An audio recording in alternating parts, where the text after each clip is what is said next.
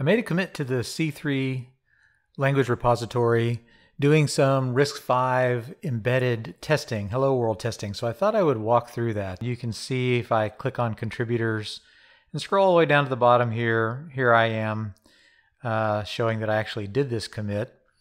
So let's clone this repository.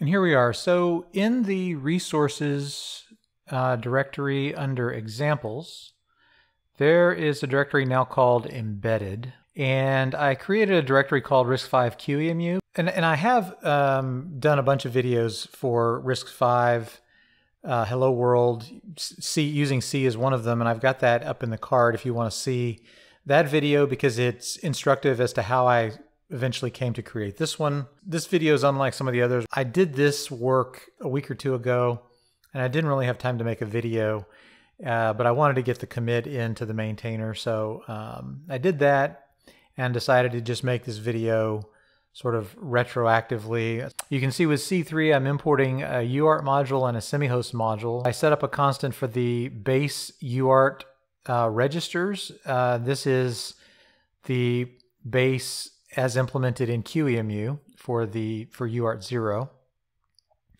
And then I declare a function called main, and I export it as the symbol main. And this is important because if I don't do this, C3 is going to create a symbol using the name of the file plus the name of the function. So it's going to create a symbol called hello.main, and I don't really want that. So I'm going to create a UART structure. I'm going to instantiate it, and I'm going to set the address at UART base. That's what this line does right here. This grabs the FIFO enable bit, and it sets it in the FIFO control register here. We're going to go look at the UART here in a second. This calls the puts function off of the UART module.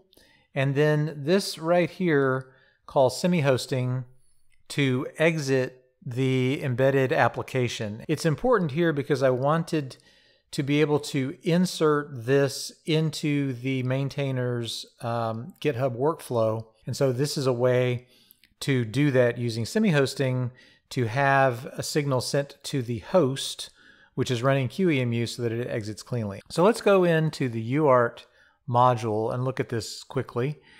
So I create some constants. This structure declares the various registers of the UART.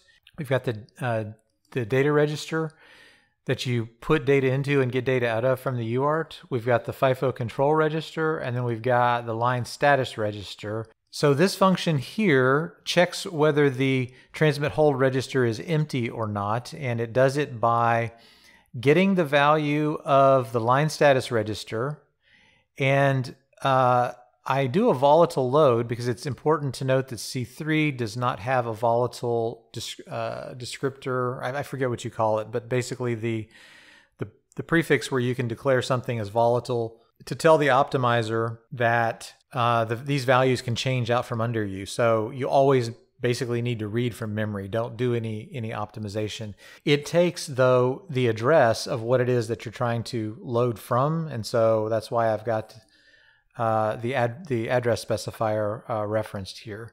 And then we AND in this transmit hold register empty bit in order to be able to determine whether or not the transmit hold register is empty or not. And then we return that by casting it as a bool. So then our putC function here, I utilize the, I don't know, kind of Python-esque nature of C3 by accepting a pointer to the structure here, and then I accept the input character that we're going to put to the UART. I check to see whether or not the transmit hold register is empty, which is this function here, and then I do a volatile store to the data register of the UART, which is here, using the character that's been input. And again, volatile store, we're going to change the value of the register no matter what. And then finally, we've got a put s function. Again, takes a pointer to this, which is this structure, and then takes a pointer to a character string. And then I basically loop over the character string, incrementing one character at a time, doing a put c. Okay, so this right here and this cannot run bare metal without a little bit of preamble code. And so I've got an assembly helper here that sets up the stack pointer, right? Because the stack, by default, the stack pointer is not initialized. So in order for you to call functions and so forth, you need to set a stack pointer to some area in memory.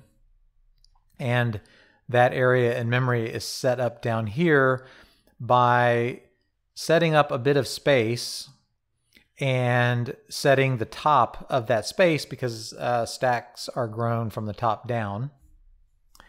And then I load that address into the stack pointer, and then just simply call the main function. I jump to it. Now let's talk about this code a little bit, semi-hosting.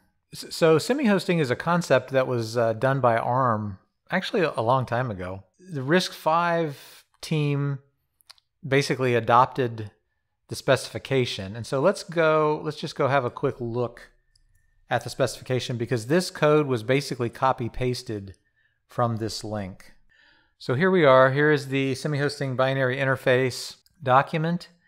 So it basically says these three instructions, SLLI, eBreak, and SRAI, must be 32-bit wide instructions. They may not be compressed. Same sequence is used on all Risc-V architectures, and so forth. And so they give you the assembly that you need to actually call the semi-hosting capabilities, semi-hosting functions. So you need two parameters set up in A0 and A1. It's actually, it says it down here. You need A0 containing the operation number register, which is the operation number register. That tells the type of semi-hosting operation that you're trying to do.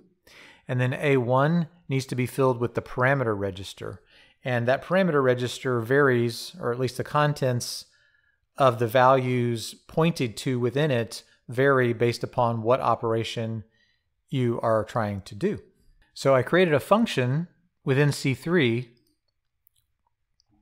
I got a module here called semi-host, and this module creates a structure of the parameters, sysexit extended function call. I probably should have named this specifically to this call, but I didn't do that. This makes it seem like these parameters are generic for all semi-hosting calls, but that's not really true. This structure applies to the sysexit extended operation.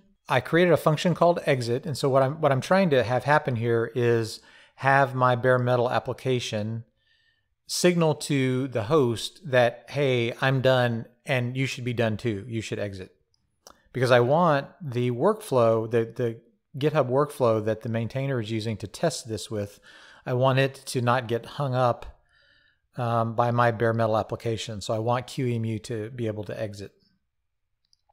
So I created a function called exit, and I take the status code of exit, which this is meant to match what happens in Linux when you call exit. You tell it the exit status code that you want it to exit with. I create a semi-host parameters structure here with the parameters that I can fill in. Field 1 being the fact that I am calling, or I want to call application exit, and then field 2 being the status code that is passed up the chain for QEMU to exit with. And then I call the semi-host, sys-semi-host symbol, which I just described over here, right here. Here's the semi-host symbol that I'm calling.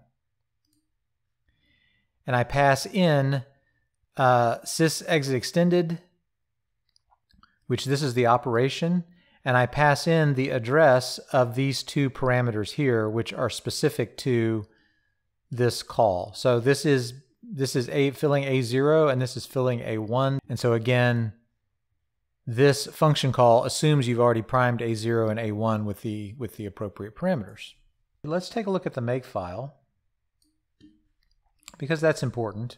So C3 has its own built-in build capability, but since I have the start assembler file, I decided to just use make. Even though C3 actually has embedded assembly capabilities, it says it's currently untested for Risc-V, and I may actually do another video where I actually try to combine these things, but for now, I kept them separate. What I do is I build a hello statically linked library that contains both the UART C3, the semi-host C3, and the hello C3. It basically combines all those things together.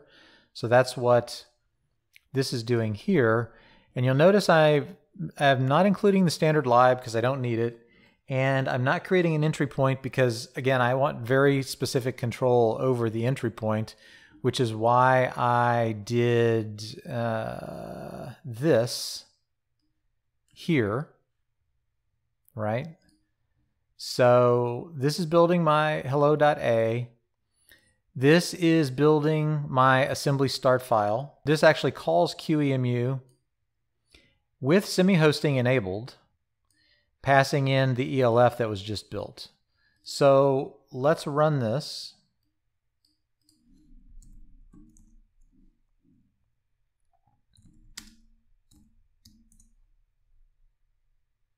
Here's my hello world, which is from here to the UART. And you can see that it basically just exits. And if we had not put the semi-hosting exit call in here, this would just be hanging. QEMU would not exit. It would just be spinning. And it would be spinning here if that main function exited, right?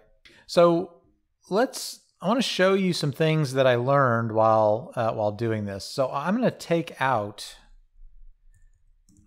this no entry, and I'm going to take out this use standard lib no.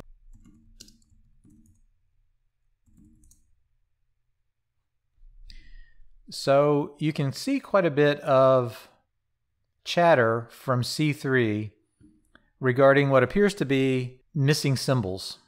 I didn't follow through as to why I'm getting all this chatter. I actually think this may be related to load order problems, but in any case, I wasn't using the standard library, so I figured out that there was a way to basically tell C3 that I wasn't using it.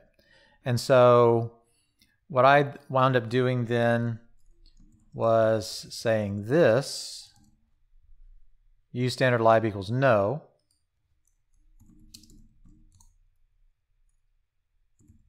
And then let's do make again.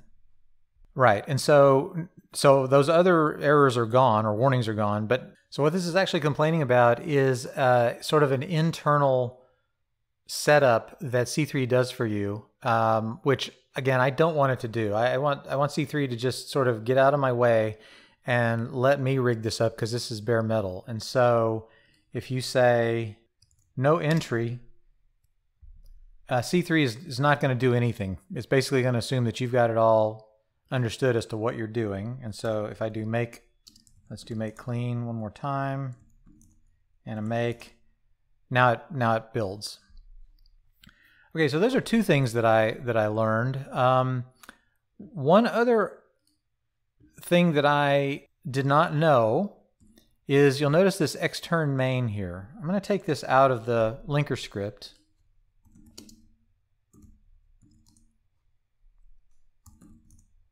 And so what you'll notice here is I get an undefined reference to main.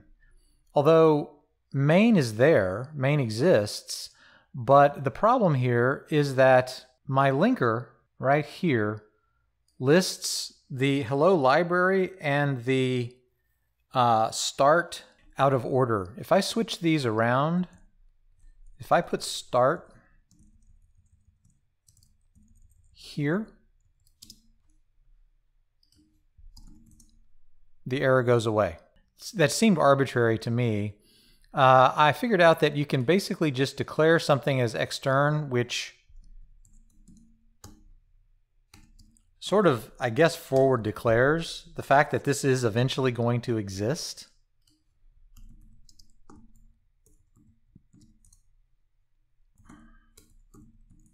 So if I run make, now the problem goes away. So that's another weird thing that I encountered, that the order and the linker matters, or can matter unless you make it not matter.